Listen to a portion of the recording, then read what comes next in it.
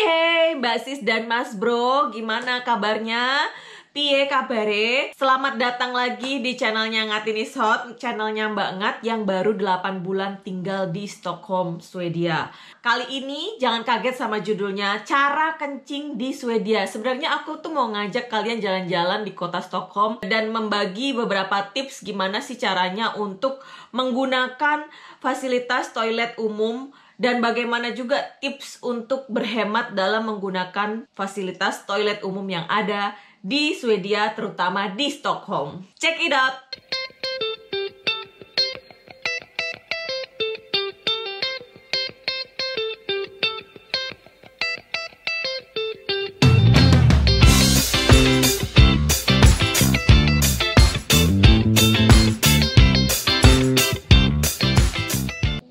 Tahu nggak sih kalian kalau di Swedia itu susah cari toilet yang gratis? Di mall, di food court, atau di rumah makan, atau di pinggir jalan, atau di stasiun.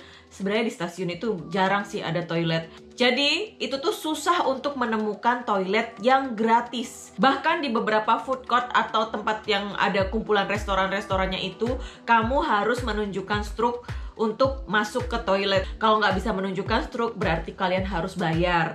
Nah, kalau kalian menunjukkan struk itu bisa cuma satu kali. Struknya itu kalian kasihkan ke penjaga toiletnya gitu. Nah, sekarang beberapa contoh dari pemakaian toilet berbayar yang ada di kota Stockholm. 1. Toilet di T-Centralen.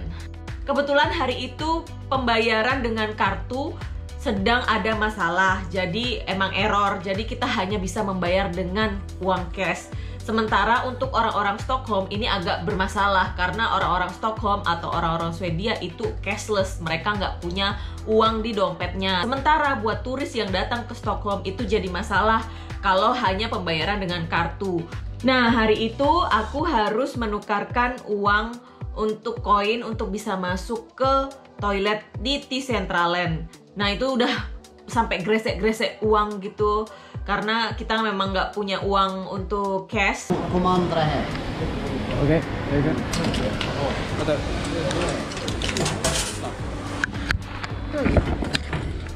Ini nih bentukannya toilet umum yang ada di dekat stasiun atau dekat Centralen tuh begini. Jadi nggak ada airnya, wastafelnya di luar. Kalau misalnya kalian butuh kayak aku, kalau mau cebok harus dibasahin dulu tisunya, ya nggak ada di sini. Mungkin bisa siapin tisu untuk cebok. Kedua itu toilet di mall. Jadi toilet di mall itu juga ada yang berbayar. Rata-rata pembayaran untuk di toilet itu 5 kroner sampai dengan 10 kroner. This is other toilet.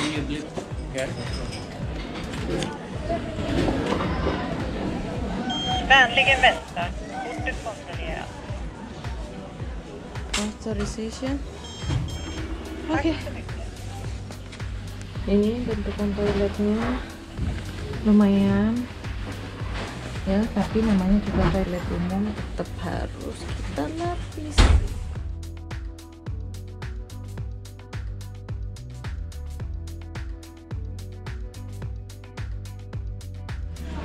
Sekarang aku ajak ke toilet yang agak futuristik ya, supaya kalian gak gumunan kayak aku. Aku gumunan pertama kali, jadi sekarang aku ajak untuk gimana sih caranya untuk pakai toilet yang agak futuristik di Stockholm. Sekarang ada di Mall Galleria bersama dengan kameramen yang amatiran ya. Agak susah, ini lagi training kameramennya, jadi ayo coba ikut aku. Jadi ini mesinnya. Harganya 100 kroner, 10 kroner. And then I need to pay. Keluarkan kartu. Terus akan keluar kayak gini. Dan ini nanti bentar ya. Dan ini digunakan untuk di-grip di sini. Oke, take over ya. Terima kasih ya Bapak kamera. Oh ya.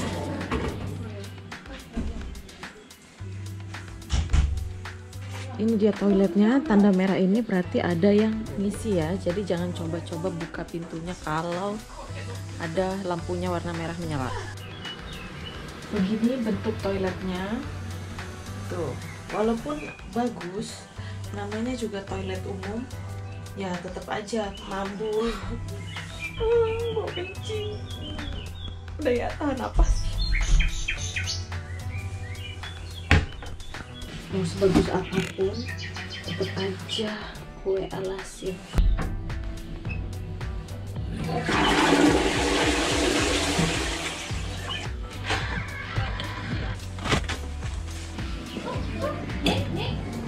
Terus ini caranya pakai ini buat minum. Take the bottle first. Oh ya. Under. And then Place the cup. place the cup here. Under. Yeah. Scan. Yes. Sayang. Aduh, kameranya metiran deh. Terus dapat minum deh. Dapat minum deh gratis. Aduh, susah nih kameranya, sumpah training banget. 30 seconds. Bisa lagi? No, out. Only 30 seconds. Yeah, if you drink quick, then you get another. Yeah. Buang sampahnya di sini. Dan yang ini adalah mesin untuk belanja. Nih, ada apa aja nih? Ada tisu basah, ada tisu kering, ada aqua, bukan aqua sih, air mineral. Terus macam-macam deh, ini nggak tahu. Kita coba nggak? Tuh. Ini ada balsam, apaan balsam? Biasanya ada kondom juga nih. Oke, believe this. Jadi kalau ada ininya dapat diskon 27. And then the card. And then remove. What pending? Pending.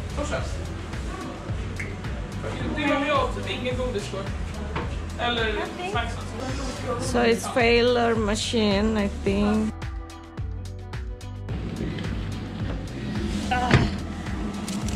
Nah, ini keluarnya lama banget ternyata. Ini namanya tampon.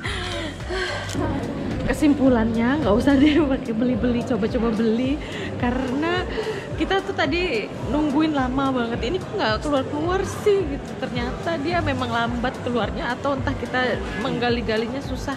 Ketiga, toilet di pinggir jalan.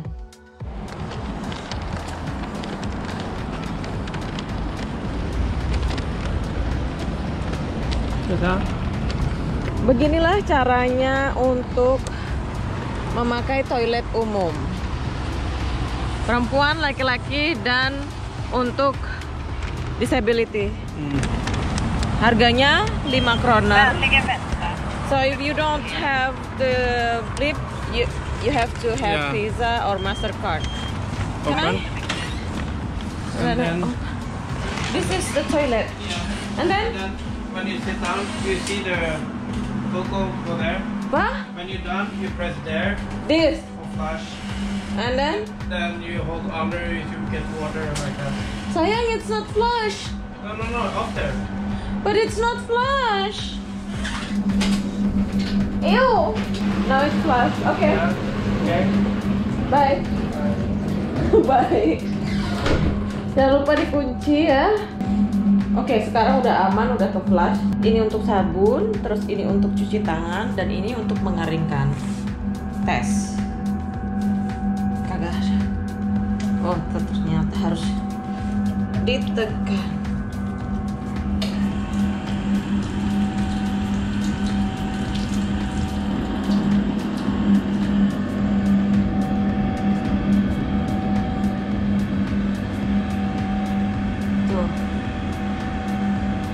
Place your hands under the symbol. Function active only when fee has been paid. Jadi semua fungsinya ini akan aktif kalau udah bayar gitu. So kondisinya ya seperti ini, ya nggak bagus-bagus banget lah ya. tetap aja kotor gitu.